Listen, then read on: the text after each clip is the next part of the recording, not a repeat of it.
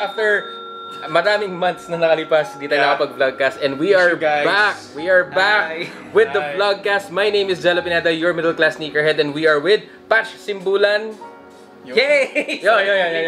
Yung cue mo eh. Tsaka of course, si Papa Ball, Jayvie Kai. Oh yes! Na naka-flannel shirt. Naka-flannel. And then syempre na-miss namin kayo guys. Na-miss nila kayo. Lalo na si Jayvie, na-miss niya mag-vlog. Oh hindi mami ka sa akin dyan.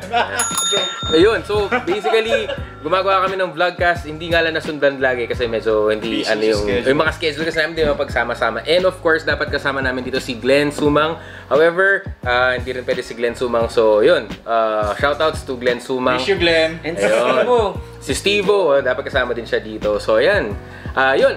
How are you guys? I do hope you guys are having a wonderful day. Thanks for checking on this video. And today we are gonna be talking about reselling as a content, as like the whole content. So these guys right here, alam nyo naman, and if you've seen, if you've been here to the channel for a while now, alam mo naman na marami ako nabili, meron akong mga sneakers na nabili from Jayvie Kai. Then si Patch, wala pa ako nabibili sa kanya. Pero nagpapahook up ako sa kanya ng mga bag. Kahit babae, nahook up niya. Pati babae. Wala po. Huli ka. De, ayun. So, syempre, meron mga katanungan. Like, for example, yung mga tao na they want to be in the reselling industry. I mean, parang gusto lang nilang rumakit-rakit. Kasi marami nagtatanong, how to be you po? Yung mga ganyan, dami mo sneakers, no? Dami mong binibenta sneakers. Kada release, meron ka. Yun. Ito lagi. So, kumbaga, meron mga katanungan. And of course, yung mga questions na yan, tatanong natin sa kanila. Ako, syempre, dahil because I'm not a reseller yet. Hindi, pero syempre, being sa reselling, kasi, may konting market. Talagang may konting income naman talaga. Like, aside sa normal job mo, you can do this. You can do this as a parang extra income. Ganon. And of course, syempre, dahil exposed na rin tayo sa iba't ibang mga groups, Facebook groups, ng mga selling. Basta lumalaki kasi yung market, emerging yung market ng sneakers. Lumalaki din yung mga collectors. Dumarami yung mga collectors. Patayin mo nga. Gamo. Anyways. Okay lang yan. Ayan. Ayun, so syempre, no, with all that out of the way, let's go ahead and ask questions to the resellers. Sana parang dating pass na lang to. Tinder, swipe mo nga, swipe. Bumble. Ay, joke lang. Okay, and of course, by the way, bago natin simulan yung mga yan guys, syempre meron tayong, make sure that you are subscribed to the channel kasi meron tayong ongoing giveaway dito sa Sneaky Cleaning Kit. At syempre, kung di pa nakikita yung video na i-announce ko yung giveaway nito. By the way, a huge thank you to my Sneak Peek family dyan sa Marky Mall. Ayan. And we're giving this one away. If you haven't seen that video, if you want to enter, click the link on the top of the screen para makita mo yung video. 1,000 pesos to. And then, of course, syempre, last but not the least, meron pa tayong isa pang ongoing giveaway courtesy of MKC Vintage Shop. Ito, naka-plastic pa talaga ng So, we do have a bunch of, meron tayong KAWS na figure. Ito, KAWS na figure. Meron tayong mga cap, Rolling Stones na cap. Meron tayong mga ballers, mga Los Angeles Lakers, Kobe Bryant ballers. And meron tayong tatlong t-shirt. Ang t-shirt na meron tayong Metallica, meron tayong Mayday Parade, and meron tayong Aquaman. Puro siya vintage. So, if you haven't seen that video na in-announce na naman namin with MKC Vintage Shop or si TJ, ang mechanics on how to join the raffle, click the link on the top of the screen para makita ninyo yung araw na in-announce namin. So, ongoing giveaways lahat to. And of course, syempre, kung gusto mong makahabol, go ahead and check on those videos. Alright. So, let's get down to business. Eto na. Jayvie, business. Eto na. What's yung business? Pre-order. Papaano ba? Ayan. Alam ko broad yung tanong, pero papaano ba mag-start sa reselling? Ano ba yung essential na dapat meron ka when you resell sneakers? Essential na meron ka. Siguro dapat accommodating ka and friendly. For me, hindi naman malandi. Hindi. Ba't iba yung dating sa inyo? Iba yung accommodating niya eh. Hindi, pre, pag maganda yung customer niyan. Alagang Jayvie yan. Anyway, just kidding aside. Huli ako. Kidding aside, kasi for resellers, iba-iba yung technique nila. So may mga, kung may puhunan ka, sa mga nakikita ko since nasa BGC based ako. So, napakalakas niyan, laging win. Hindi, kung may puhunan ka, like mga kakilala ko, hindi ko na shoutout yung mga pangalan. Di ba meron silang foot soldiers na tinatawag? Soldiers. Yun yung mga nagpapapila. Siyempre kung ang dinig ko, correct me if I'm wrong, ang dinig ko, pag nakakuha ka ng pair, ganitong amount yung makukuha mo. Pag di ka nakakuha ng pair, may makukuha ka. Well, actually, sa business na talaga. So talagang meron talagang like pumipila. Yeah. Sa US may ganun. Sa US may mga ganun talaga. Tapos, yeah. And ano pa, yun nga, yung bulk buying nga, yung like, minsan napansin ko sa mga bags, saka sa sandals, especially Jordan sandals, slides, diba? Talaga, mabenta rin. Inuubos. Yung number hydros, mga ganun. Oo. Kaya minsan may iwan na lang dyan sa BGC mga big sizes. Pero, tapos makikita mo magpo-post sila, size 7 to 11. Kompleto. Yun yung bulk buyers. Yun yung mga nakikita Galing nga naman. Pero yun yung diskarte nila. I see. Kasi, yung iba naman, kamukha ni Jayvie, I think si Jayvie makakapagbigay ng heads up dito, nagpi-pre-order. Okay. Jayvie, it's your time to shine. Yun. Paano ba yung mga pre-orders mo, Paps? I mean, halimbawa ako mag-start ako ng reselling business ko. Kasi syempre, ano rin sa akin yan, kung sakasakaling papasukin ko yan, extra income din sa akin. Kaso ang problema, wala akong pumpuhunan eh. So paano ba madiskartihan yung pre-selling na ginagawa mo? Okay. So ito yung first na ginagawa ko. Yun. Joke lang. Dati kasi, yung sa Japan... Hold back bigla eh. Yung sa Japan, usually kasi from Japan yung mga pairs ko, no? Ang mga pre-orders ko, like Ultra Boost, Easy, NMD, ang lagi kong i-advise sa mga buyers ko is talagang full payment required para wala na atrasan. Kasi hassle din kasi magka-cancel yung isa, tapos nagbayad na pala, tapos magka-cancel. Sabi mo sa akin, mag-down payment lang ako doon, tapos full payment na yun. Hindi naman ako ganun eh. Pero ako naman kasi, I can talagang definitely refund their money. Sus, pera lang yun eh. Kumbaga, pagka-pay, kung ayaw talaga, syempre hindi kang pipilitin, di ba? Refund ko na. Tsaka if ever kunyari, mabusin talaga ng size, no choice na ako, refund ko talaga, outright. Hindi yung papatagalin mo 1 week, 2 weeks. Unless hindi ko talaga bangko, kasi ako usually... Set expectation na. Actually, I have 4 banks, so mga main banks yun. So, yun talaga, pag hindi talaga doon bangko, minsan nire-deposit ko sa ibang other bank. Pag other bank din yung tao eh. Siyempre, mahirap na eh. Okay, so next question would be, how would you know kung secure ba or legit yung taong kausap mo? Halimbawa ako na. Yun, halimbawa ako. Paano ko ba iaano yung sarili ko na legit akong reseller? Halimbawa, may umorder sa akin online, gano'n. Paano bang papatunayan? First things first, I think pinaka-basic at common na ginagawa ng tao, magpapa-legit check sila sa mga groups. Wari, i-vouch nila. Vouching for Angelo Pineda, we have an incoming transaction or ongoing transaction, something like that. Ngayon, kung vouching process lang din naman, or kung fund transfer, especially kung malayo, I think it's better na name nila, under their name talaga yung bank account. Yup, tama. Diba, Jayvie? Ano pa ba? So, ibig sabihin, halimbawa ako nagbebenta ako sneakers, kailangan willing ako magpa-vouch. Oo. So, dapat, kumbaga, parang yung buyer, sir, pwede kitang pa-vouch. So, dapat willing ka lagi magpa-vouch. Kasi i-vouch ka niya, naka-mention yung name mo, in short, yung profile mo. Yup. Magiging visible for everyone. I see.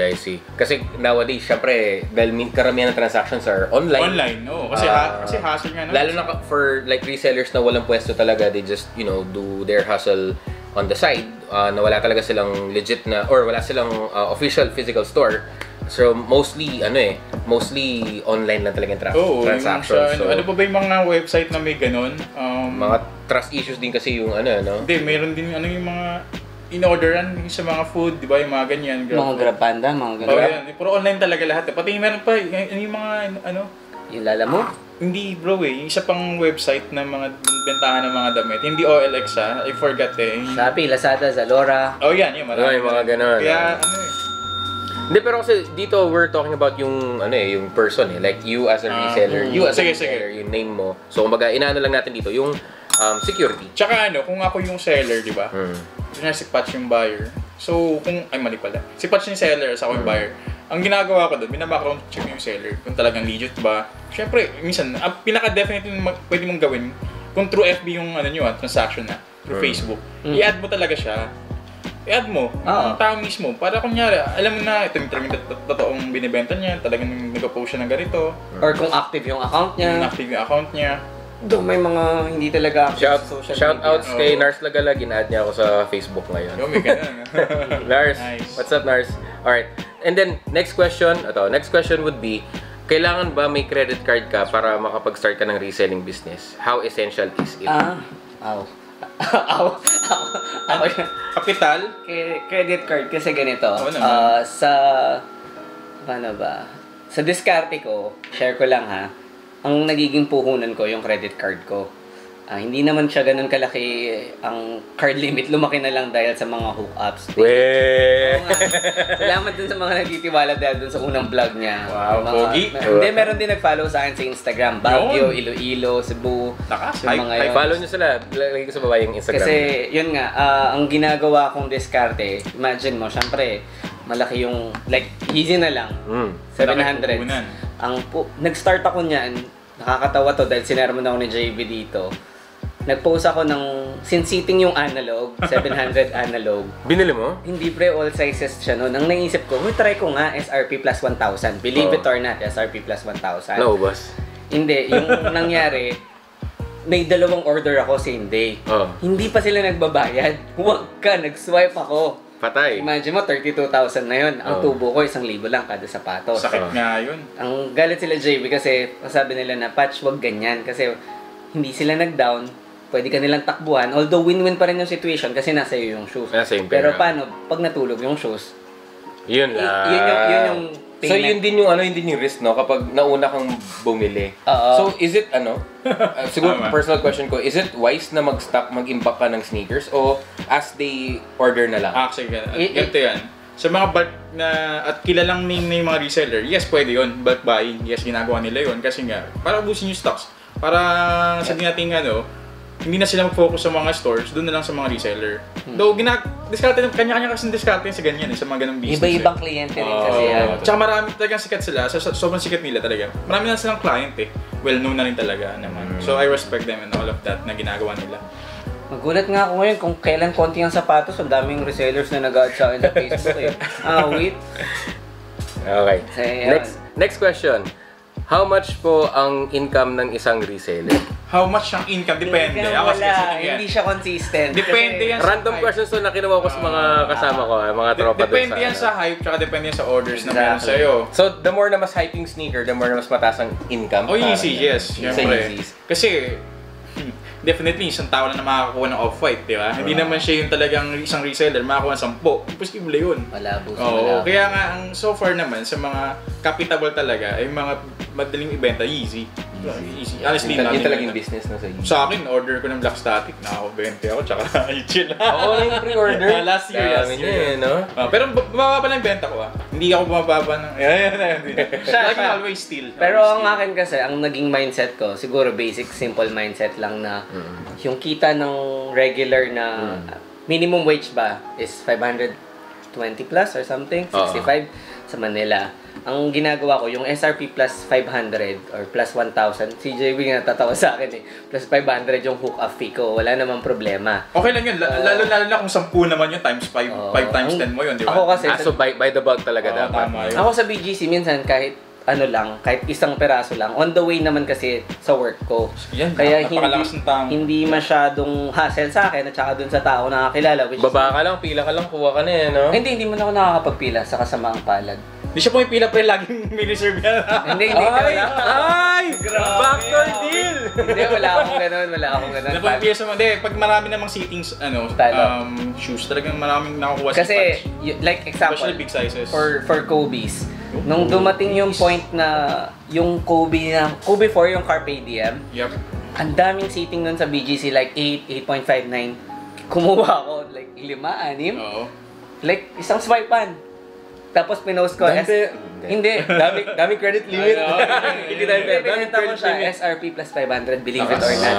Tapos makikita ko ngayon, willing to pay 12K, obviously, dahil namatay si Kobe. Rest in peace. Pero yun nga, yung nakakatawa kasi, imagine mo, 500 anim yun. O di may 3,000 ako in one day. Yeah. In so, one mostly talaga ang reselling na sneakers, mga paps, ang tubo dyan, plus 500. Plus 500 siguro pinaka-nakitang minimum na. Pinaka-minimum. So, fair na yun. Pero may mga nagpapastil kamukha ng Bloodline. Yung kay Jayvie, plus 500 nga lang. Hindi nag-click yung Bloodline, 8,1 ng SRP niyan. Minsan binibenta nila 8,500. Shoutouts kay Steve yung yung SBB. Parang siya SRP plus 1K. Pero free ship. Free ship ba? Hindi, nagdagdag ko shipping. 1K pala yung tubo ko. Oy, Steve! Shoutout din siya, nagbayar sa Bloodline. Grabe, 400 yung tubo mo, bro. Solid. Kasi 8,500 na nakuha. Tsaka shoutouts kay Kenneth Go for this Yes Real. Thank you. Pinagtsagaan niya yung aking request. Pagliligaw. Mga 10 years to pay yan. 10 years to pay. Joke lang. Ayun. And then, actually, dahil yun nga ng mga paps, para may, to put into context. Syempre, just a normal person na may hilig sa sneakers. Tapos, para makabili siya ng sneakers na gusto niya, mag-start siyang mag-resell. Ganon. Parang, yun yung, parang naging starting point eh. Ganon din ba kayo? Actually, lahat ng Lebron pairs ko, kahit yung obs ko, nakuha ko lang siya, sa tubo ko lang din. Kaya minsan, kahit gano'ng kamahal yung shoes, nakakatuwa kasi, ay hindi ko ibebenta to. Kuwari, katas to ni Sakai, katas to ni Off-White, katas to ni Yeezy. Alam mo yung ganun, minsan yung travel ko rin, like sa Korea, nakakuha yata ako ng Yeezy. Di ba sunod-sunod yun? Yung sabi mo, Pach, may vodka, waters, ginaganon nila ako which is wala naman sa akin naman, during 2017 or 2016, parang yung mga personal pairs ko, yun yung mga pinagbebenta mo, personal pairs. Sobrang, dumami sila ng 40 plus, sabi ko, umay na ako, hindi na to collection. Benta na. Benta na. Tapos nang sa dumami rin sila ng mga buyers ko rin. Yun, kaya... Jayvie, pagdating sa buyers, yan. Maalaga na tayo sa mga buyers. Okay, next question. Paano po dumami ang mga clients ninyo? Siguro kung mabuok ka or accommodating lang. Kasi put yourself into the buyer shoes. Kasi, di ba tayo, buyers din tayo. Siyempre, pag nagtanong tayo, kahit ulit-ulit, kahit nakapost na minsan, last price pa, whatsoever. Yeah. Minsan, so, maraming buyer na, medyo... Marami talaga, magfe-flake yan, whatsoever. Pero yung... Deal na, tapos mamaya, kuya, di na pala kasi ganito ganyan. Yung mami ko, yung girlfriend ko. Diba? Maraming reasons. What the hell? Pero, mahirap. Pero, siguro tiyaga lang. Kasi, ako, nakakuha rin ako ng mga clients from Jealous Channel. Ayun. Lakas ah. Hindi, shoutout ko lang sila. Yung mga tag-Iloilo, sila actually, doctor yun. Doc. What's up, Doc? Tapos, sa Baguio, yung mga nag-follow sa akin sa Instagram, after nung post, yung J4 Breads. Lakas. Nung nasa market tayo noon. Oo. Tagal na wala pa akong trabaho nun. Wala akong trabaho nun. Ngayon, manager ka na. Manager na naman. Ayoko na nga. Huwag ka na magpa-pizza yung actually sa mga ganyan, kaya dadami din naman yung mga buyers mo through referrals. True. Sa mga buyers mo na rin na before. As long as trusted kayo. Meron ako. Actually, marami yung poser eh. So, shoutout sa mga poser ko. Wala akong wait ka. Kahit gaano kayo dumami kayo, bahala kayo. Wala naman kayong... Ito lang ang legit na Jayvie kayo. Next question. Meron po ba kayong mga connection inside the retailer stores? As much as we want to. Retailer stores like siguro Nike, ganun, Titan, or basta yung mga stores mismo. Okay. Meron daw ba kayong mga... meron daw ba kayong mga... Suki na stores? Oo, ganun. Suki kami, pero... may kumukuha sa akin ng stores din. Actually, isang sa Pampanga. Isang store yun. Okay. Tapos, isa yun sa Green Hills. So, yun na lang yung mga secret natin. So, yun naman, yung reseller stores yung mga yun. Pero yung retailer stores, like, yung nare-release sila sa Nike, nare-release sila sa Athlete's Foot, meron ba kayong mga connection inside? Like, meron kayong friends? Sa Adidas, sakto lang. Pero... may plug tayo doon. Ayun! Adidas. So yung mga plug system, like, totoo yan. Pero yung mga, syempre, hype pairs like Easy, may plug din. Pero syempre, hindi dito kasi malakas dito eh. Nagkakausan. Sa Japan meron. Japan. Para mas malakas siya. Pero mas mataas SRP doon. Yes, sa Japan. 15 nga, ganun. Dito kasi 13 lang dito eh, ang SRP. So, doon kasi may tax kasi. Sa Korea rin, ang mahal ng mga sapatos. So, kahit ganun lang. Wait, reseller price yung mga sapatos. Wala kang tubo pag inuwi mo sa Pilipinas. Alright. So, last question, ano pong mapapayo ninyo sa mga aspiring resellers? And how do they start? Aspiring resellers. Paano ba ako nag-start? Siguro nag-start lang din ako patience lang talaga. Hindi rin ako Shoutout sa mga nagtanong. Thank you po. Hindi rin ako pasensyadong tao. At saka naisip ko na lang yung location ko since nasa BGC. Advantage mo yun dahil taga dun ka. Nasa BGC lang yung work ko. Minsan pag may papatingin din si Jayvie, Pach, check mo nga kung may ganyan sa ganito-ganyan sa Adidas or what. Kasi yung office ko, sa pagbaba ko, uptown mall kasi ako nag-work. Pagbaba ko, may Adidas doon. Tapos kaya sobrang... Ikaw ba may ganun kang may ganung advantage? Ano bang advantage mo? Yung sa outlet store. Outlet store. Ay, shoutout sa mga taga-Adidas factory outlets sa Shell of Asia and Lex. Na-miss ko na kayo dyan, guys. Babalik ako soon. Outlet store, kinukuhanan ko. Tsaka plus, mababa lang plus 500 nga na minsan. Hindi na masama yun. Hindi na kasi masama yung pagod mo, gas, tulong ko na lang sa mga taga-province yun. Kasi syempre, hindi naman lahat may outlet store. Totoo yun. Tsaka, yung din yung pag-resell or parang pre-order ng ganyan from outlets. Okay pa rin naman kasi at least hindi ka na napagod. Nakuha mo na yung nakuha mo yung pair mo in your doorstep kasi papadala. Tsaka tulong ko na rin talaga. Kung magiging syempre. Baba lang naman ng markup. So, ang tawag doon ay hookup fee. Kaya tawag siya ay hooker! May naisip ako very complex lang na. Yes, complex? Basic advice na mabibigay ko sa mga sige, last na. Yung human connection. Kasi, siyempre lalaki ka, kukunin mo rin yung loob ng kapwa lalaki mo. Hindi ko sinasabing hindi kasi kasi pag nakuha mo na yung loob nila, minsan papabili sa yan. Minsan una pa yung bayad, wala pa yung pair. May mga ganun na, pre, kuha mo ako nito. Alam mo yung tipong, wow, easy pinapakuha niya, best, wala pa ako nito. Parang ganun, pero nakakatuwa kasi bayad na sila. Although, pwede mo naman i-refund anytime.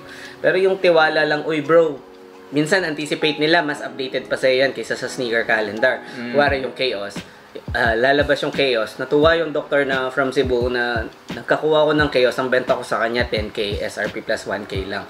Siyempre, plus shipping siya since taga Cebu siya. Well, natuwa naman siya. Ganun lang naman kasi yung presyuhan ko. Ako yun it's just me. Pero siyempre, all of us wants better pricing, pero nasa iyo yan. So, of course, syempre, ang gusto nyo gusto nyo magpabili ng pairs or basta check on their Instagram. So, baka nagabenta Instagram or Facebook ako Facebook din naman. Lang. Pag nakita nyo yung mga post doon, pre-orders. I'll link their official Facebook. Kaso hindi ako lagi nag-a-add, hindi ako lagi nag-a-accept. Kasi iniiwasan ko lang yung mga scammers or gumagaya ng mga account ko. Well, yung sa akin ang nangyari dito, yung mga sa page ni Jello, Instagram pa yung nilalagay mo nun.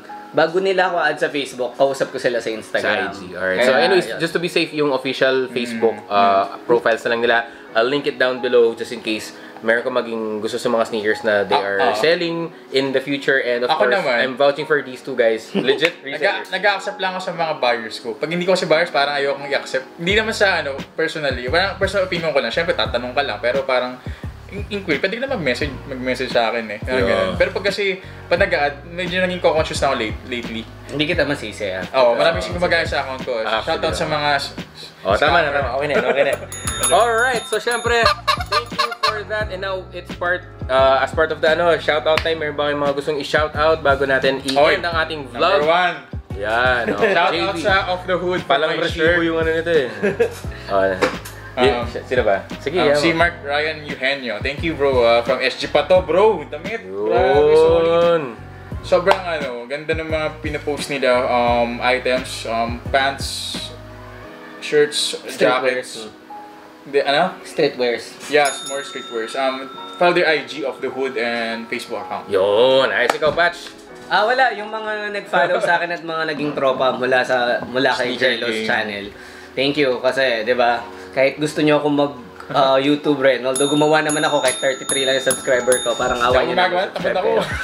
Hindi, lang naman, basic unboxing lang. Kuwari, nakakuha. Doon ko nga lang naisip pag nakakuha ka ng bagong pair, pwede mong i-unbox. Tapos, let go na. Right. Shoutout sa mga friends namin ng resellers, buyers ko din. Mga friends ko. Gusto na kayo. Kuripot na. Hindi, meron yan. Alright, so anyways guys, I do hope na meron kayong natutunan sa video na to. And again, if this video has been helpful sa'yo, please go ahead and smash that like button dito sa baba. And again, kung bago ka dito, please make sure that you are subscribed to my YouTube channel. And if matagal ka na rito, tol, thank you very much for sticking with me. Thank you. So yun lang muna for the meantime. Maraming salamat for checking on our vlogcast for today. And we'll see you on the next one. Peace guys. Peace yo.